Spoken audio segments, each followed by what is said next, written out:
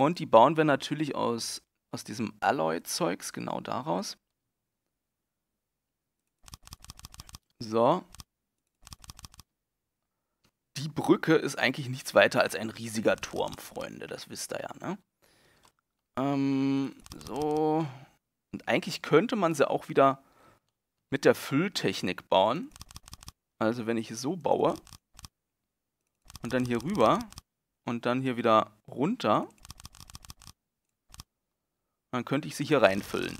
Zack. Da nicht, da geht's noch nicht. Da muss ich hier erstmal zumachen und da auch. So. Die ist auch zu groß, oder? Die ist viel zu groß. Andererseits, da könnten wir noch Spirenzchen reinbauen. Irgendwelche. Ja, das ist noch eine Möglichkeit. Oder eine Doppelpanzerung, das wäre auch noch eine Möglichkeit. So, zu. Hoppala.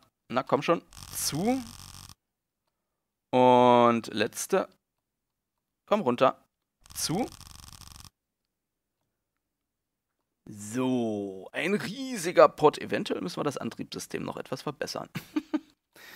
In diese Brücke, da kommt die Laser-Zielerfassung rein, würde ich sagen. Ja, so machen wir das. Und zwar die KI. Die KI bauen wir so. Die KI setze ich auf den Motorblock. Und zwar nehme ich da hier noch ein bisschen was weg, genau. Ich zoome mal näher ran. So, hier drinne, das ist ja, ich bin jetzt im Turm drinne. 1, 2, 3. 1, 2, 1, 2, 3. 1, 2, 3. So, und da würde ich sagen, in diese Kuhle hier setze ich die KI rein. Das müsste eigentlich, da müsste sie super geschützt sein, oder? Wahrscheinlich, oder? Und zwar setze ich die hier hin. Da kommt die KI Mainframe hin.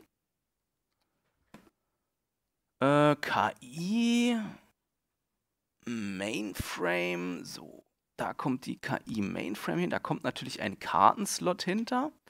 Und zwar ein Left- und Right-Slot. Wo ist er? Ich finde ihn nicht. Da, direkt vor deiner Nase. So, ein Left-Right-Slot. Und da kommt natürlich als allererstes mal ein Naval AI hin. So. Und jetzt fährt das Ding wahrscheinlich gleich schon los mit mir. Ich muss gleich mal gucken. Ja. Fährt schon gleich los. Wir müssen sie gleich ausschalten. Hör auf, hier rumzufahren. So. Wer weiß, wo die sonst hinfährt.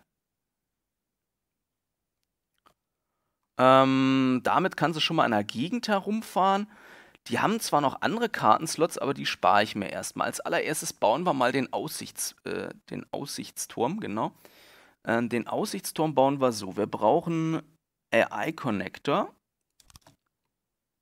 Jetzt wird es schon wieder stockfinster. Zum Glück dauert die Nacht hier nicht allzu lange. So, so, so, so. Na komm schon. So und so und so. So, da hätten wir eine Vergabelung für die KI. Und hier oben drauf, da können wir jetzt eigentlich zwei Dinge setzen. Und zwar erstens der Tracker. So, der hält Ausschau, der fixiert sich auf das derzeitige Ziel. Obendrauf der Detektor, der sucht nach Zielen. Und dann hätten wir natürlich noch das Radarsystem. So, das ist der Ausguck, den müssen wir natürlich noch ordentlich panzern. Wenn der weggeballert wird, dann ist doof. Uncool. Aber auf jeden Fall müsste es schon mal funktionieren. Sie kann Ziele aufschalten. Speichern. Ich bin so begeistert. Ich baue ein Flagship. So, und jetzt könnten wir eigentlich gleich... Überlege gerade, wo wir die hinbauen. Die Zielsucher-Laser für die Raketen. Oh, das wird eine Kabellage, sondergleichen. Gibt's da, muss mal ganz kurz gucken. Missile Six-Way Connector. Nee, die gibt's leider nicht. Also am liebsten würde ich die Zielsucherlaser hier oben einbauen. Das wäre so meins. Also, dass ich die hier so rausnehme, die Blöcke, und dann 4 Zielsucherlaser einbaue. Ich weiß aber nicht, ob das funktioniert. Ich probiere das mal aus. So, liebe Freunde, da sind wir wieder. Ich habe es mir doch noch mal ein bisschen anders überlegt. Ich habe diese Laser-Emitter da oben wieder mal weggemacht, weil die haben komische Effekte produziert. Die haben nicht immer so richtig aufs Ziel gezeigt, beziehungsweise haben das Ziel nicht richtig erfasst. Und habe stattdessen einfach mal die Raketen umgebaut. Tja, Fuel-Tanks haben wir immer noch, Finnen haben wir ein paar mehr, Warheads auch noch. Und stattdessen habe ich einfach One-Turn und Infrarotsucher eingebaut, weil jedes irgendwie geartete Vehikel eine Infrarotsignatur hat, manche mehr, manche weniger. Das heißt, die Dinger schalten von ganz alleine auf und One-Turn sorgt dafür, dass sie auch in die richtige Richtung zu Anfang fliegen. Und ja, der Vorteil ist, die ganzen Emitter sind hier weg und die ganze Kabellage, die drin war, die ist jetzt auch wieder weg. Das heißt, die Dinger müssten eigentlich alleine fliegen. Dummerweise gucken sie hier noch einen Block raus. Den muss ich vielleicht noch ein bisschen einbunkern, damit sie nicht gleich hier weggehauen werden von irgendwelchen Treffern. Aber ich würde mal sagen, als allererstes speichern wir mal die Geschichte und probieren es mal aus. Ich gehe mal ein bisschen hier auf Distanz, damit wir uns die Sache angucken können. Und jetzt spawne ich einfach mal 3 Volleys hier. Komm, so. 3 Volleys sind gespawnt. Achso, ich sollte vielleicht auch noch die KI anmachen, so. Und dann starten die Raketen. Und wohin fliegen sie? Ah, sehr schön. Sie fliegen in die richtige Richtung. Und. Wow, ich glaube, da ist ihnen der Sprit ausgegangen. Aber sie sind noch eingeschlagen, witzigerweise. Ein bisschen wenig Sprit haben sie noch.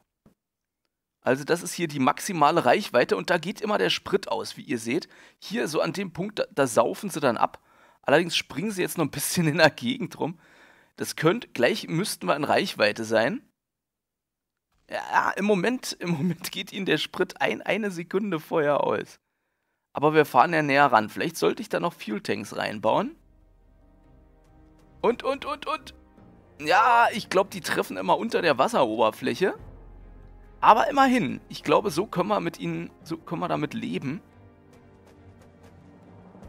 Kommt näher ran. Vielleicht baue ich da statt den Finnen... Oh, ja, okay, da hat es eine zerrissen. Vielleicht baue ich statt den Finnen lieber noch einen Fuel-Tank ein. Ich glaube, das Lenken ist nicht das Problem. Ja, ich glaube, wir bauen da noch einen Fuel-Tank ein, damit sie noch ein Stück weiter fliegen können. Das Lenken gefällt mir schon ziemlich gut. Ja, sieht sehr nett aus. Mir passiert hier auch nichts drauf. Dann machen wir mal Folgendes. Obwohl wir lassen die noch ein bisschen hier auf den Volleys rumhaken, damit die definitiv kaputt sind. Kommt, schießt sie ab. Ja, wen triffst du? Und Rums, würde ich sagen. Sehr schön. Ja, da hat es auch noch mal eine getroffen. Ja, das sieht ganz gut aus. Nein, ein Fuel-Tank noch. Dann haben wir es, würde ich sagen. So. Ja, und den zerreißt es gleich, glaube ich. Ich müsste eigentlich bald beim Treibstofflager sein. So. Und wo schwirrt die hin? Die will ganz woanders hin. Die will noch darüber, hat aber nichts. Doch, die hat irgendwas getroffen. Jetzt schießen wir uns hier drauf ein. Ah, das bringt immer noch Bock, sich das anzugucken. Und da zerreißt es böse etwas. Oh, und das war's. Ja, schöne Raketen hat's. Okay, das gefällt mir bis jetzt. Der müsste auch gleich hier den Bach runtergehen. Na, noch nicht. Noch schießt er sich ein. Na komm, trifft das Treibstofflager. Oder den, Nee, macht er nicht. Jetzt hat er ihn erwischt. Okay, ich denke mal, das waren die Volleys. Jetzt ändern wir die ganze Sache, indem wir sagen, hier, geh nochmal aus dem Kampf raus. So. Und dann bauen wir die nochmal ganz kurz um. Moment. Nee, nicht so, sondern so. Wo sind die Raketen? Da sind die Raketen. Und die kriegen statt den Finnen, glaube ich, einfach noch einen Treibstofftank. Weil wir wollen wirklich auf eine ganz große Reichweite gehen mit den Dingern. So. Nee, da nicht. Das ist asymmetrisch. Asymmetrisch gefällt mir nicht. So. Und da auch noch ein Treibstofftank. So, dann müsste es aber besser klappen. Also nochmal Combat an. Und ja, was spawnen wir denn mal? Wollen wir mal noch ein paar Volleys? 1, 2, 3, 4. Fliegen sie los? Ja, da hinten fliegen sie los. Und jetzt wollen wir mal gucken, ob, hoppala. Ja, die Lenkung reicht und diesmal reicht auch der Treibstoff. Sehr schön, sehr schön. Coole Cruise Missiles. Und Plum. Plum, jawohl. Ich glaube, das ist ganz okay. Ah, das hat schon was, ne? Wo sind die denn hingegangen? Eieieiei. Sehr hübsch. Und da hat es ihn zerrissen und jetzt müssten eigentlich hoffentlich die anderen bald drankommen. Weil wenn mir die Volleys zu nahe kommen, dann habe ich ein Problem. So. Komm, schlag ein, vernichtet sie. Was sehe ich da hinten? Ist da was bei mir kaputt gegangen? Nee, ist noch alles ganz, oder? Nee, sieht noch okay aus. Jetzt fangen aber die Volleys an zu schießen. Oh, jetzt müssen wir uns vorsehen. Sehr schön. Oh, jetzt fangen sie an zu ballern. Und wir haben unsere Raketen noch nicht gepanzert. Das kann natürlich böse enden. Vor allem stehe ich hier auf dem Vorderdeck. Das kann auch böse enden. Jetzt können wir gleich mal die Stabilität unserer Raketen bzw. unseres Kreuzers testen. Eieiei, und es hagelt. Ja, und das ist natürlich der Punkt, wo wir jetzt andere Raketen konstruieren müssen. Oh, da hat es noch einen zerrissen. Wir brauchen natürlich noch Waffen für den Nahkampf. Diese Raketen, diese Cruise Missiles, die sind nur für den, wie soll man sagen, die sind nur für den Fernkampf da. Da fehlt einfach der Wendekreis, das schaffen sie nicht mehr. Nee, aber so können wir das machen. Ich save mal ganz kurz das Vehicle, so. Und, was war das denn? Eieiei. Und starte den Designer nochmal neu. So können wir das aber lassen. Also die Raketen gefallen mir schon ganz gut. Die Raketen gefallen mir schon ganz gut. Und jetzt müssen wir eine kleine Zwischenbilanz mal ziehen. Also, wir haben die Raketen. Wir haben wie viele Bauteile? 2, 6. Das ist noch okay. Da kann man noch einiges bauen. Ich würde fast sagen, Moment. Ich würde fast sagen, wir mauern das hier noch ein bisschen ein. Mit Metal Blocks. Ja, komm, mit Metal Blocks ist vielleicht sicherer. So. So einen richtig schönen Abschussbunker hier. Und dasselbe hier auch nochmal. Hoppala, das war keiner zu viel. Kann natürlich sein, dass das den Abschuss nachher blockiert. Ich hoffe, das funktioniert trotzdem. So, da hätten wir also unsere Langstreckenwaffen. Und jetzt müssen wir mal ganz kurz gucken. Jetzt müssen wir das hier natürlich noch ein bisschen ausbauen. Das sieht schon mal ganz okay aus. Aber ich würde fast sagen, wir zimmern hier noch was rein. So, Mensch, das war eine Aktion. Jetzt haben wir diesen Turm doppelwandig gemacht. Wie viele Blocks haben wir genommen? 2800 haben wir. Wir haben die Raketen, die sind gut geschützt. Das passt und jetzt könnten wir in diesen Turm eigentlich noch Kanonen einbauen. Deswegen habe ich nämlich den eigentlich doppelwandig gemacht. Man könnte jetzt hier quasi noch so eine Frontalkanone reinsetzen. Das wäre es noch so, ne? Die schön schwenkbar ist. Überlege gerade. Ja, komm, so machen wir das. Wir könnten die natürlich auch einfach irgendwo aufs Deck flanschen, aber ich glaube, das ist sinnvoller, wenn wir die wirklich da reinbauen. Und zwar habe ich mir das so gedacht, für den Nahkampf. Für den Nahkampf, wie machen wir das am besten? Hier einer raus, da ein Block raus. Ich nehme hier einfach mal so eine Schießscharte raus. So. Vielleicht sogar eine mehr. So und so und so. Hoppala, das war nicht gewollt. So. Und den auch und den. Ne, den auch und den auch. Dasselbe machen wir gleich auf der anderen Seite. Ich muss jetzt erstmal ein bisschen gucken. Wir können ja auch so mal ein paar Simple Weapons einbauen. Zum Beispiel so eine Auto-Cannon. Die da reinbaue, dann ist die allerdings, glaube ich, nicht sonderlich beweglich. Das heißt, ich glaube, ich brauche da wirklich einen Drehpot drauf. Also so ein. Warte mal, ich probiere mal was. Moment, hab's gleich. Genau, wenn man mal hier so einen kleinen Balkon nach vorne. So. Da können wir die nämlich super draufsetzen. Pass auf, da setzen wir, wie viel haben wir? 1, 2, 3, 4, 5. Da können wir eigentlich 1, 2, 1, 2. Hier jeweils 2 draufsetzen. Das ist eine gute Idee, eine sehr schöne Idee. So, passt auf, da kommt jetzt so ein 380-Grad-Block rauf. So.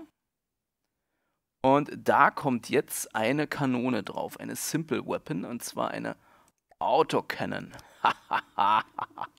Guckt euch dieses Ding dann, und da bauen wir gleich 2 von, genau. Das heißt, die reicht uns, und da bauen wir auch noch eine ran, genau. Und zwar einen Turnblock bitte. Also Turnblock, ich meine den 180-Grad-Block. Und wieder eine Autocannon.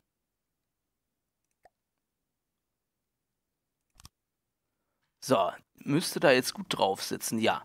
Und die können dann hier, keine Ahnung, wo die überall hinballern können, so im 180-Grad-Umkreis. Wollen wir die mal kurz ausprobieren? Moment, wir probieren die mal kurz. Hoppala, das war nicht das, was ich wollte. Jetzt probieren wir die ganz kurz aus hier. Da sind sogar so kleine Laser dran, was ich ja richtig cool finde. Wartet mal. So, jetzt gehen wir mal dahinter und sagen, die sollen auch in Slot 3 und die sollen auch in Slot 3, und dann müsste ich eigentlich damit rumballern können ohne Ende. Ja, das geht.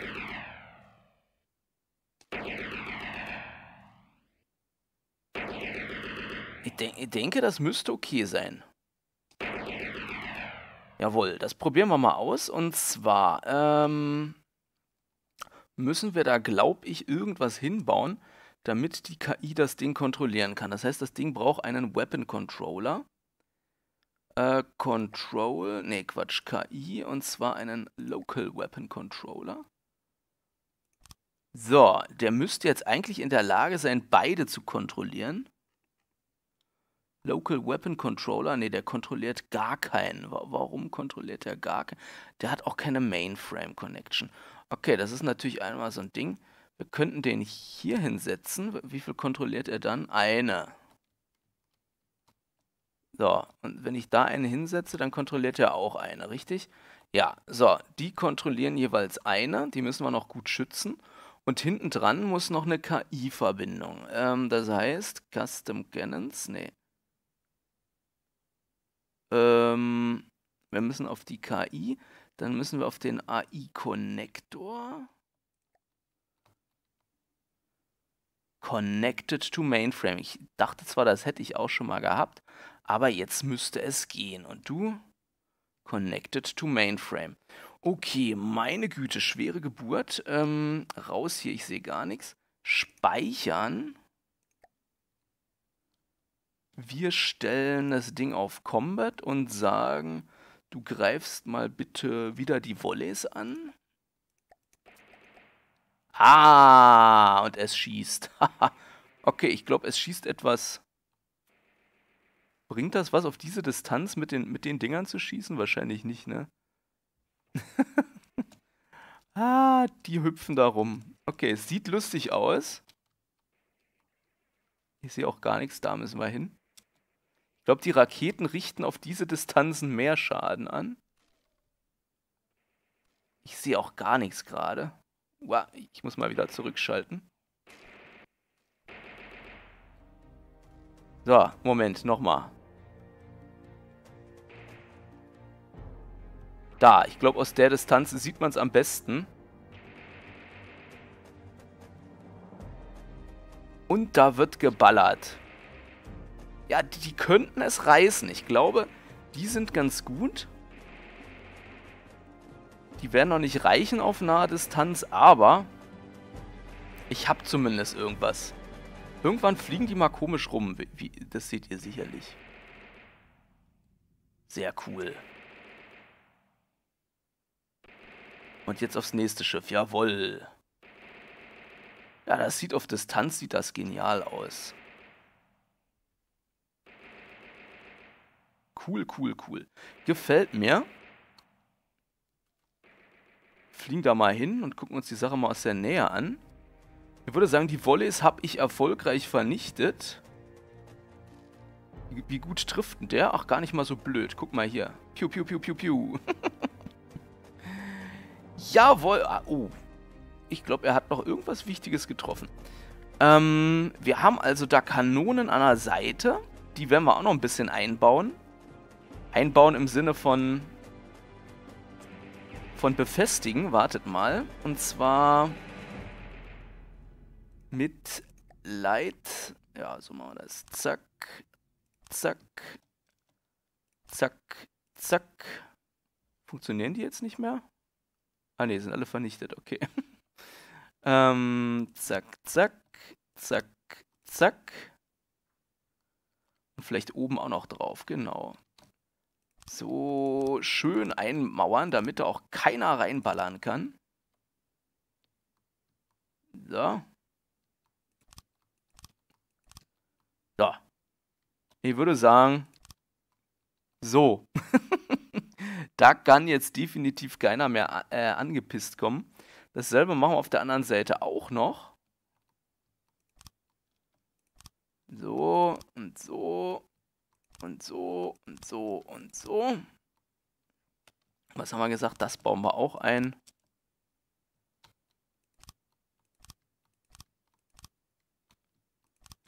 So. Ich würde sagen, so können wir das machen. Wollen wir uns noch ein Schiff holen? Ich meine, die sind ja jetzt alle hinüber, das lohnt sich ja gar nicht mehr darauf zu schießen. Wir holen einfach mal noch eins, und zwar hätte ich mal gerne 1, 2, 3, 4. So, die schießen auch alle artig, das ist nett. Piu, piu, piu, piu. Sehr hübsch. Warum die Dinger manchmal so komisch fliegen, weiß ich nicht. Oh, und da reißen sie wieder ganz furchtbare Löcher in den Gegner. Oh, ich bin schon ganz zufrieden mit unserem Schiff, muss ich sagen.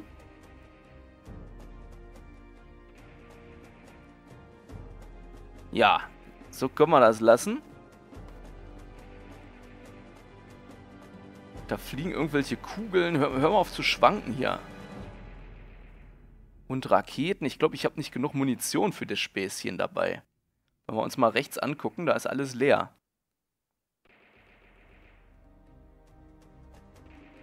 Und da erwischt es den nächsten. Jawohl. Das reinste Gemetzel.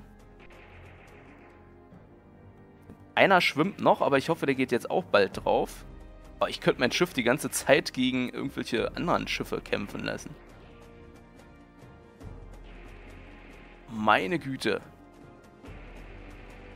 Gemetzel. Rums, ich würde sagen, das war's. Oder? Nee, den tödlichen Treffer habe ich noch nicht gelandet. Jetzt schießt er da auf die Trümmer, ich glaub's ja. Jetzt hat's es zerrissen. Okay, also die Volleys sind kein Problem mehr. Hier möchte ich trotzdem noch die Dinger einbauen. Und zwar, wir haben ja festgestellt, wenn man sie zu dicht setzt, das ist nicht schön, aber so außenrum. So, die lassen wir mal da so. Die sind gut geschützt, die sind eigentlich auch gut geschützt. Das da oben müssen wir natürlich noch ausbauen. Und jetzt würde ich hier vorne gerne so eine dicke, fette Mega-Wumme draufbauen, die alles wegholzt, aber dafür müssen wir erstmal gucken. 3000 Blocks haben wir verwendet. Ja, da können wir eigentlich noch, naja, 2000 werden wir dafür nicht brauchen, aber so ein bisschen was. So, machen wir mal aus hier die KI.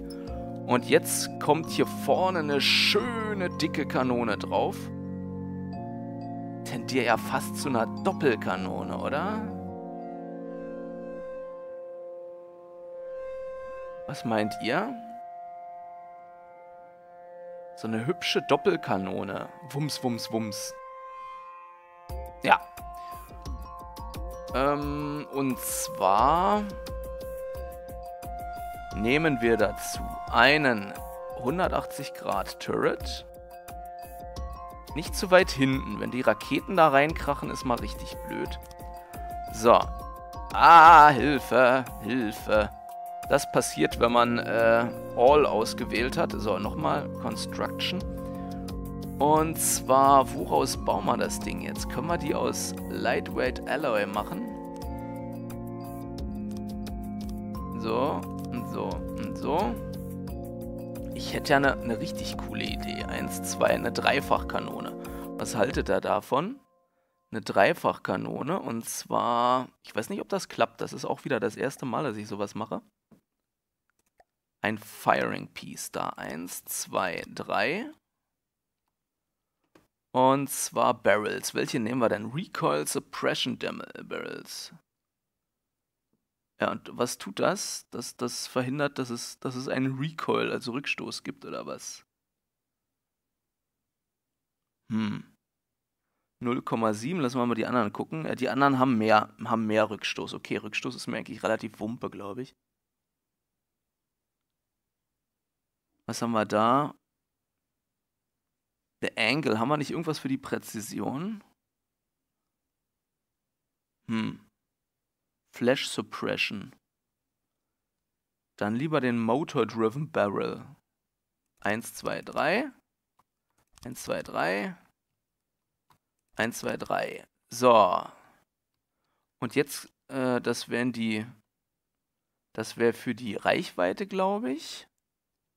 Und was können wir noch? Recoil Suppression, normale Barrels können wir noch reinbauen. 1, 2, 1, 2, 1, 2. Hoppala, das waren 3.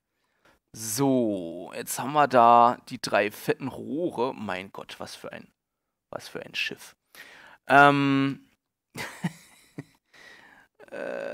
Predictor, nee, hier den Autoloader bestimmt, ne? So dazwischen, so. Ich weiß nicht, ob das klappt, Freunde. Ich probiere es einfach mal. So. Kann man die da hinten dran flanschen? Nee, kann man nicht. Ich könnte jetzt natürlich noch Ammo-Boxes nehmen. Die kann man unten drunter knallen und daran knallen. Und daran und daran und daran und daran. Warum bist du gerade runtergefallen, mein Freund? Ich wollte dich eigentlich daran knallen. Okay, keine Ahnung, warum der da jetzt gerade runtergefallen ist. So, das wären die da. Jetzt liegt hier Munition auf dem Deck rum. Das ist ja total fahrlässig. So. Ich weiß nicht, ob das funktioniert. Und jetzt machen wir noch Folgendes. Jetzt würde ich gerne noch Explosive Warheads. Da war auch Armor Piercing, oder? Armor Piercing, das wäre auch nicht schlecht. So, da einmal Armor Piercing drauf. So, wie sieht denn das aus? Wollen wir die mal so ausprobieren? Das packen wir mal auf die 2 und die packen wir mal auf die 2 und die packen wir mal auf die 2 und die packen, hoppala, die packen wir mal auf die 2 und jetzt müssen wir das mal wieder ändern, so. Also, jetzt gehen wir auf die 2 und dann müssen wir das ganze Ding schwenken wie die Hölle, tut es. Ah, das ist cool, das ist cool. Haha, mit Armor-Piercing Rounds, yeah. So, okay, ich glaube, das können wir so nehmen. Gehen wir mal aus der Latichte. Du bist mir im Weg. Jetzt müssen wir das Ding natürlich noch panzern, weil, wenn das hier so rumschwenkt, das ist jetzt natürlich frei wild für jeden Angriff hier. Und zwar machen wir jetzt Folgendes. Jetzt panzern wir das Teil. Und zwar womit? Mit Lightweight Alloy. Zack, zack, zack, zack, zack, zack, zack, zack. Sieht das gut aus? Ja, ich würde sagen. So und so. Ich glaube, das müsste gehen. Jetzt heult er rum von wegen Schwerkraft. Aber Quatsch, nicht Schwerkraft. So. Schwerpunkt, aber das ignorieren wir jetzt einfach mal. So, dann ist er von vorne gepanzert. Jetzt müssten wir ihn seitlich eigentlich auch noch panzern, ne? So, was für eine Kanone, ey. Wer baut denn sowas? Das ist doch schon wieder... Ey, das sieht cool aus an der Seite. Boah, das soll lassen. Das sieht cool aus. Warte mal, das will ich auch haben hier. Zack. Haha, sehr schön. Und das hätte ich oben auch gerne, bitte. So. Ey, ich will das oben auch haben. Dann eben nicht. So. Sieht das okay aus? Da hätten wir das Ding von vorne gepanzert ohne Ende. Hinten nicht ganz so, aber vielleicht reicht der frontal. Haben wir da noch was Spaßiges, was wir einbauen können? Einen Predictor. Der Predictor hat ein Delict vor. Wo baut man denn den Predictor hin? Da drauf? So? Interessant. Hätte ich nicht gedacht. So. So, jetzt haben wir einen Predictor. Und jetzt probieren wir die Sache auch nochmal aus. Ich gehe auf die 3, aber der Predictor predicted irgendwie nichts. Kann das sein? Aber es sieht auf jeden Fall genial aus. Gut, ich habe den Eindruck, die Dinger sind total ungenau. Also die schießen sonst wohin. Der Predictor funktioniert noch nicht richtig. Ich lade mal hier mein Flaggschiff 2. Springe schnell von Bord. So, und dann laden wir mal was anderes Großes. Wie wäre es denn mal mit dem Kriegspferd? Wollen wir das Kriegspferd mal laden? Wo ist es? Bei Spacecraft ist es nicht. Bei Ballooncraft. Oh, da ist was Neues dazugekommen. Ich habe gepatcht und da kam was Neues dazu. So, jetzt wollen wir mal gucken, ob wir da irgendwas treffen. Feuer frei. Oh, ich glaube, der hat die KI schon vernichtet. Das ist natürlich Essig. Die KI guckt natürlich noch raus. Da haben wir ein Problem. Aber ich treffe noch. Noch treffe ich. Das Schöne an den Raketen ist ja, die sind ja selbstlenkend. Ahaua, ist ja gut. Ahau, ist ja aus. Ich bin ja schon hinüber. Das war das. Oh, da kennt er nix. Da kennt er nix ausgelöscht, würde ich sagen. Ausgelöscht ohne Ende. Die Atlas will ich aber auch mal sehen. Moment. Load Vehicle, dann nehmen wir mein eigenes nochmal. Ja, da muss noch ein bisschen was kommen. Es muss noch besser werden. So, und jetzt mal die Atlas, die ist neu. Ballooncraft Atlas. Und es fängt schon an zu schießen. Daneben, haha. Ich glaube, gleich ist schon... Ja, ich muss unbedingt meine KI schützen. Das ist sehr dringlich. Sehr dringlich. treffe ich die Atlas? Oh ja, ich glaube, ich habe da was Wichtiges getroffen. Fliegen wir mal hin. Und Karums! Haha, Volltreffer! Du gehst zu Boden, mein Schatz. Pam! Jawoll! Und kommen noch mehr Raketen? Ja, da kommen noch ein paar. Und. Oh, schade. Oh, ich habe irgendwas... ich glaube, ich habe einen Ballon abgeschossen. Na, wo treffen die? Ja, ich würde sagen, ich habe die Atlas vernichtet. Da steigen die Ballons nach oben. Atlas ist kein Problem. Da steigen die restlichen Ballons nach oben. Ah. Sehr hübsch. Und Feuer! Plamm! Ja, also die Atlas kriege ich ohne Probleme kaputt.